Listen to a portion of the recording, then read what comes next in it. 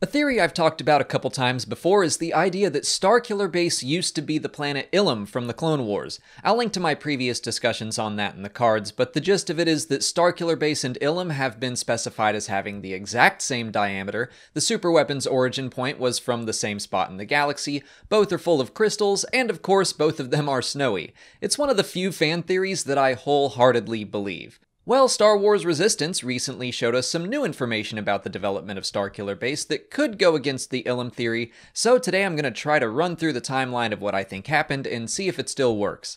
The episode The Core Problem has Kaz and Poe exploring the Tehar system in the unknown regions which they discovered through First Order intelligence.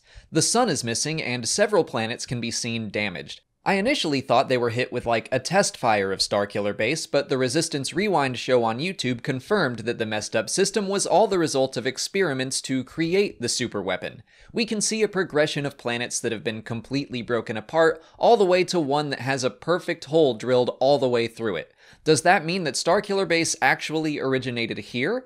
I have to admit that's possible. Maybe the final test was a complete success, and then they sucked up the sun and left. Granted, I'm still trying to hold on to this Ilum theory, but I think it's more likely that this system was just a testing ground. Ilum is a special and unique planet, and reference books have said that its crystalline interior is what made Starkiller Base work at all. I can't imagine there are a ton of planets like that to choose from, so the First Order probably decided they better just pick a system and practice coring them before risking accidentally destroying Ilum. So they picked the Tehar system and got to work. If you haven't been keeping up with Resistance, there was an inhabited planet in the system as well, and the villagers were all slaughtered except for 2 children who escaped. I've been questioning why they were killed, and beyond just being witnesses to these experiments, I could see the First Order using them as slave labor to help speed things along. Then once they successfully learned how to core a planet, they eliminated all the witnesses. So why is the sun gone? I'm guessing while they were learning how to drill planets, they also figured out how to harness the energy of a star. It makes sense to keep all your experiments in one place, and once they had a working sun vacuum, they could just implement what they had learned on the weapon itself. I imagine that was one of the last things they did because a system without a star would just be chaos.